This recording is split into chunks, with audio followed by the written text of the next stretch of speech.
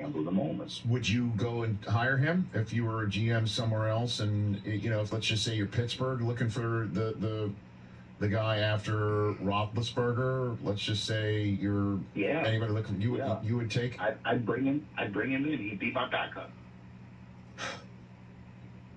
Yeah. Yeah, he'd be my backup. He would. Yeah. So you would not hire him as a starting quarterback? No. But he looked real handsome holding the clipboard.